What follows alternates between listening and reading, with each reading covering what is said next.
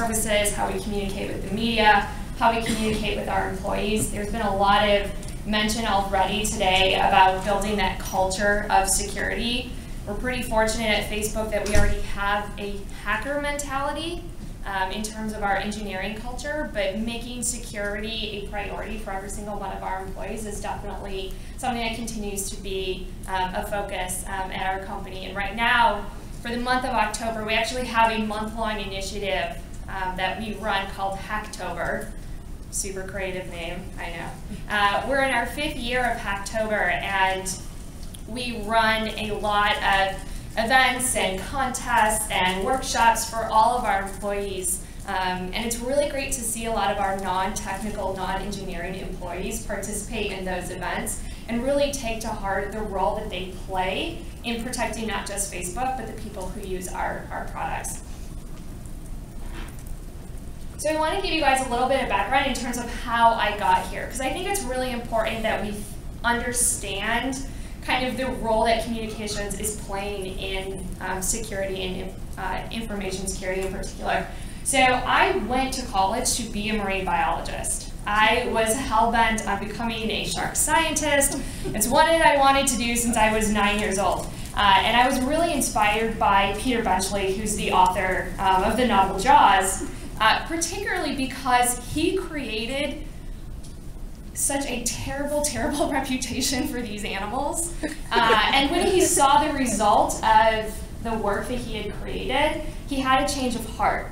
And he actually became one of the biggest advocates for shark conservation work and did a lot of research and spent the remainder of his career actually trying to undo a lot of the things he did with his novel.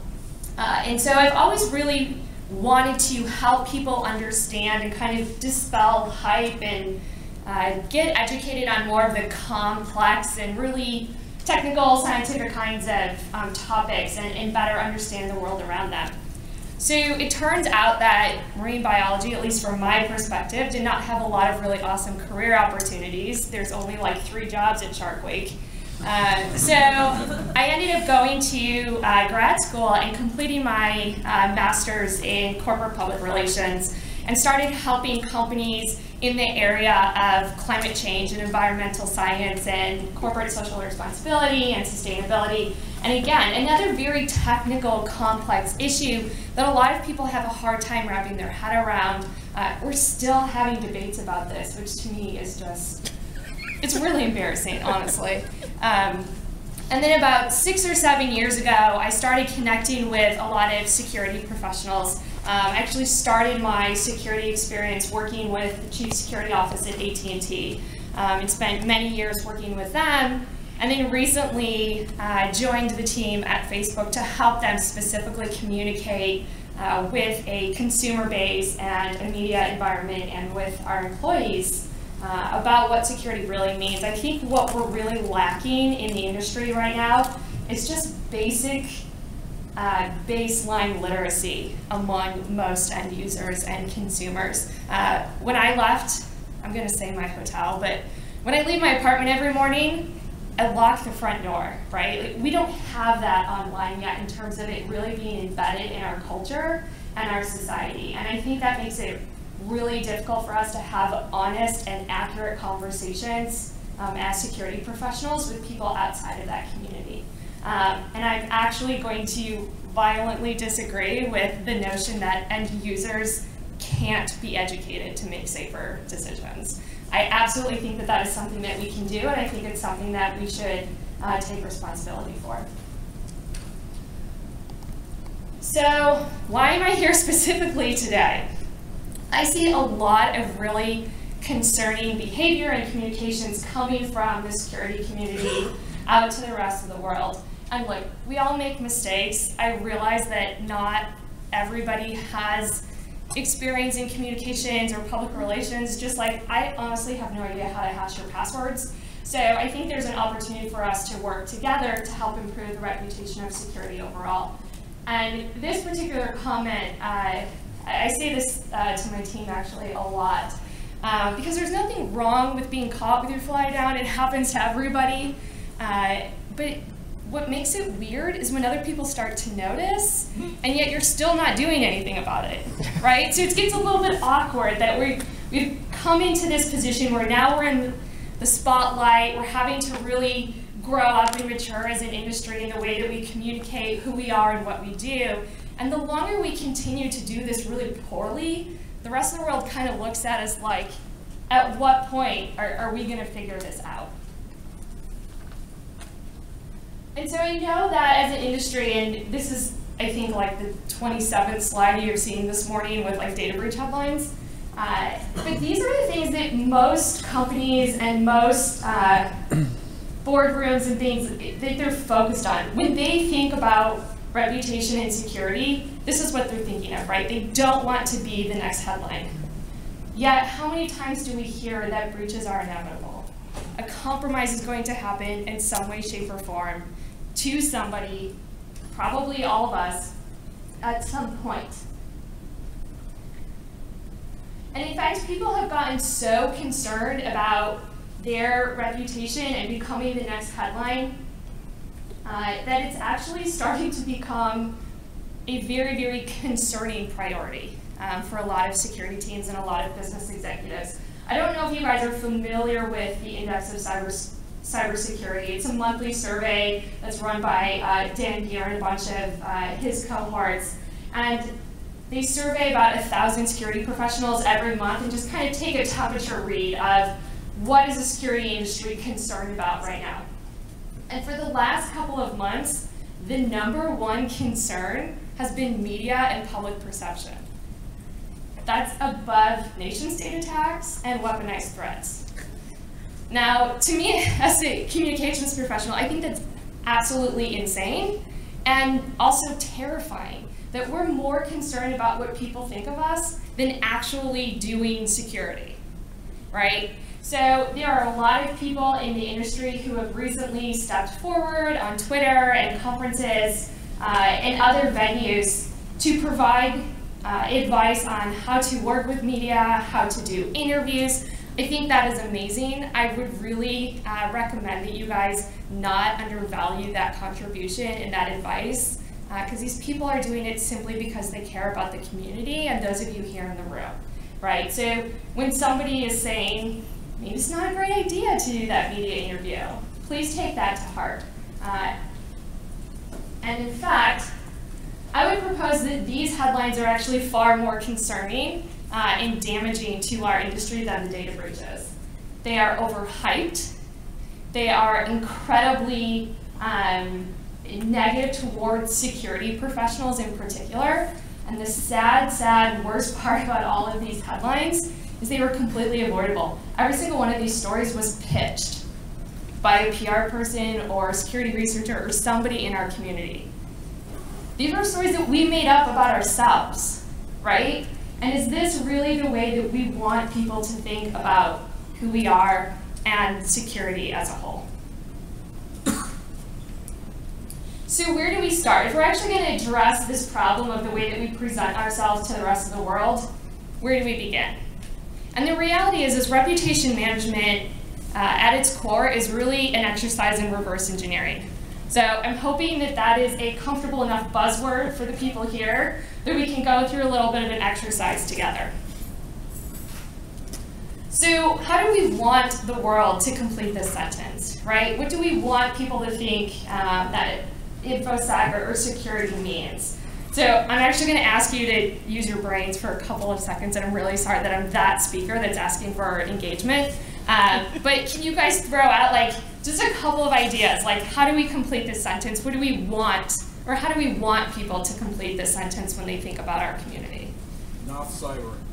Not cyber? Boring. You want them to think it's boring? Okay. Any others? Secure. Okay. Frustrating. Necessary, frustrating. Possible. Possible. Evolving. Evolving. I actually really like that one. I gave this talk a couple days ago, and somebody suggested that it's a journey. So I like evolving. I'm going to go with that because I like it. Process. So So I'm going to take you guys through a couple of just like thought exercises and see if maybe I can convince you to think about security communications in a little bit of a different way. So I work with a very, very brilliant colleague at Facebook named Beth Dean. She's one of our product designers. She recently published a post on Medium about emotional intelligence in design. Now I realize that we're not designers here, but her subtitle is How Design Grows Up. And so I'm going to talk about how security grows up within the context of how would we build that reputation if our end goal is for people to think that security is an evolving, more kind of journey process. And so there are 5 values or principles that I'm gonna walk through and outline for you guys. Self-awareness, self-discipline, motivation, empathy, and people skills. And these are also the values that Beth puts in her post about product design and emotional intelligence. And I want you guys to just keep in mind that we are not the only tech or kind of like science-related field that is in the process of learning how to grow up and how to communicate as adults. So there's a lot of things that we can learn from other industries and other fields. I actually think that's probably the #1 thing that we could do right now to impact immediate and meaningful change is to stop being so insular in the way that we think about solving security challenges. Now, before I get into all of the details of those 5 principles, I want to call out something that's pretty universal, just about human communication in general. And how do we get people to connect to an issue? And so you'll notice on the right side, this is like the technical audience, right? And notice how big that audience size is, right? When you talk technical, that's how many people are likely going to connect to what you're saying. It is really going to resonate with like 7.5 people. And if we want to grow the audience size, we actually just have to accept that people are naturally going to connect to our issue on an emotional level because they simply don't have the technical experience. Now, the government is really, really good at this. Politicians are really, really good at this, right? Because their livelihood is based on getting people to connect to their issues. And unfortunately, the emotion that they tend to use the most is fear. It's also an emotion that comes from a lot of security vendors, and it drives me fucking crazy, right? Because fear is only motivating to a certain point, and then it becomes debilitating, and people feel overwhelmed and hopeless. And so if we really want to build, like I said, that literacy among consumers and regulators and non-technical audiences, we have to learn how to communicate about security without relying on that fear-mongering tendency. That is absolutely harder than using fear. It means your PR people and your marketing people have to get smarter and better at their jobs. And I'm fully aware of that. I know they all hate me right now, but we cannot have conversations about minimizing the surveillance behavior of our governments when we're freaking everybody out. That's why those programs exist, because we have sufficiently scared the shit out of everybody, right? So how do we have productive conversations in those areas with our politicians and regulators when at the same time we're being so incredibly irresponsible and lazy in our communications with other stakeholders, and the best we can come up with is fear?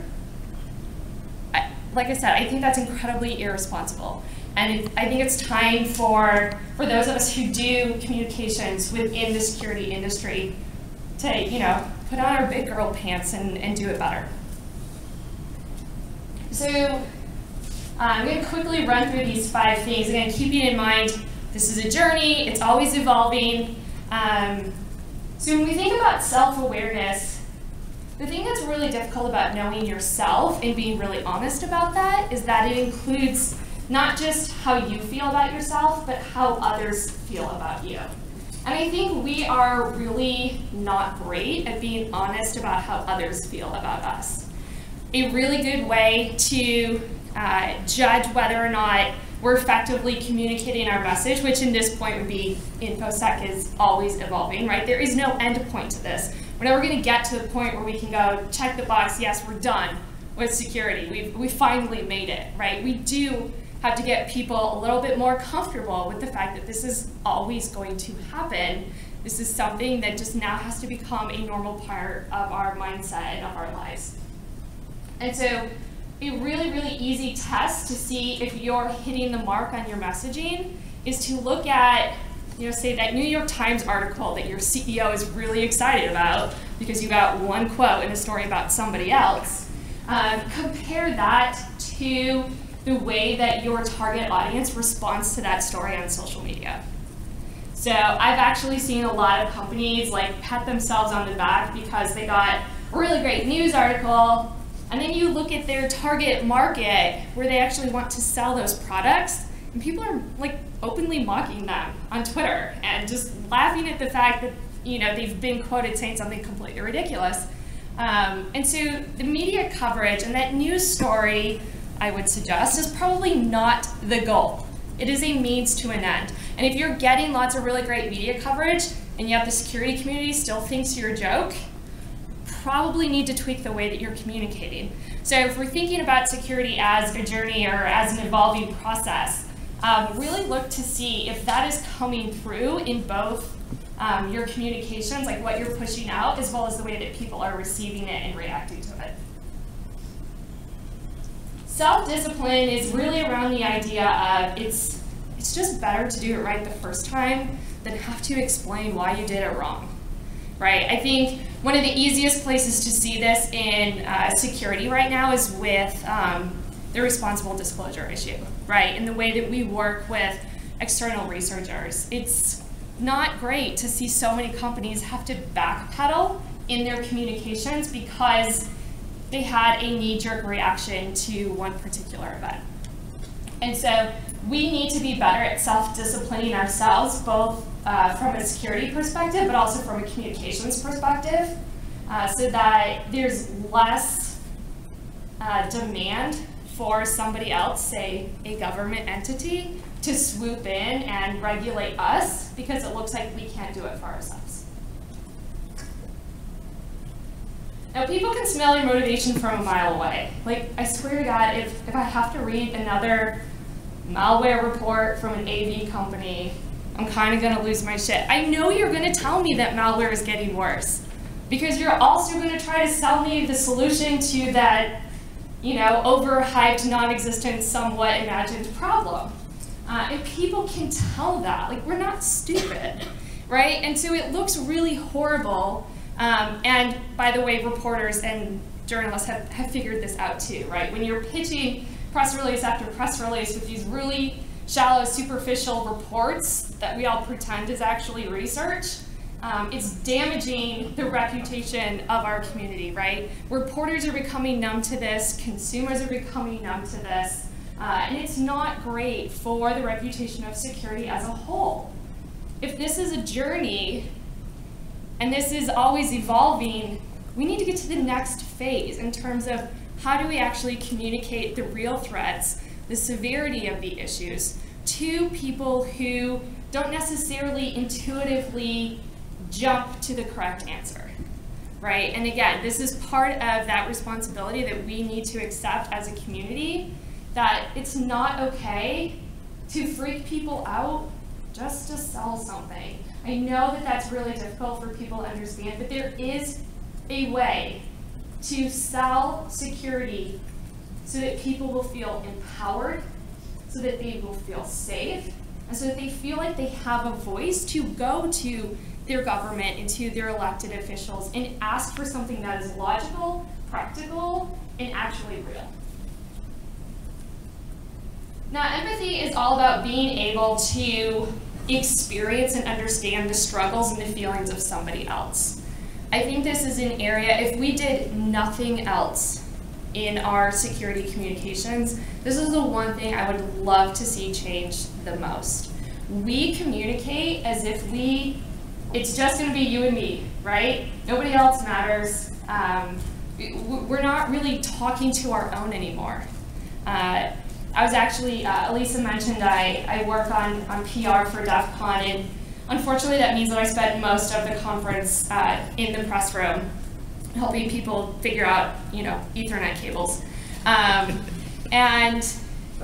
But Dan Kaminsky and Jeff Moss, that was going to go up on the website. And so they were having this conversation in front of a camera, which of course meant that I was going to listen and eavesdrop and learn all kinds of brilliant things. And one of the things that Dan said that I thought was really interesting, and I've been kind of dwelling on it for the last couple of months, is that everybody's in the room now. It's not about us. They were talking about how security had moved from this kind of niche subculture into a driving force of society and a piece of kind of the next evolution of our culture as humans. And when Dan was like, everybody's in the room now, that really struck me, because that doesn't just mean that what we're doing has implications for everybody. It certainly does. But it also means that everybody is watching what we're doing. The way that we communicate with each other within our own security community, people can see that. I think like the worst thing that's ever happened was security people joining Twitter. But I mean, like, people can see that. It's public, right? It absolutely impacts our reputation. I think it's somewhat deplorable that our #1 quoted security expert is a celebrity parody account. But that's what we've allowed to happen, right? And as long as we allow it to happen, it will continue to be. And then I'm going to put people skills up here. And this is, I promise this is not a condescending jab at engineers. This is really, I want you guys to think about, again, I talked about some of the non-technical areas that we need to embrace and stop being so insular. There are a lot of people within your organizations or within the broader technology or business community who can bring these types of things to the table for us. So, like I mentioned, I'm not a technical person. I am not an engineer, but I care about security. I care about people. I care about our community. And so the more that I can pull kind of those more like people-driven skill sets and talents onto our team just makes us better. I do not expect that every single engineer on my team is going to become the most empathetic, people-focused communicator in the world. So I'm going to go hire that person to help the engineers so we can team up and do it together. So think about whether it's your PR team, your marketing team, yes, your legal team. These are all skills that security desperately needs. And so I would encourage you guys, one of the things that our new CSO, Alex Stamos, always says is that he does not want our security team to be the jerks in the company. People need to want to come to us. It's one of the reasons why we do Hacktober. We need to be friends with everybody in our company because we need them to come tell us when something is happening so that we have that visibility and so that they will come ask us for questions rather than try to find a workaround. So I'm actually going to wrap up with that. I've used up all the time, and I'm really sorry. So if you have questions, please come find me. I will be here for the rest of the day, but thank you so much for listening.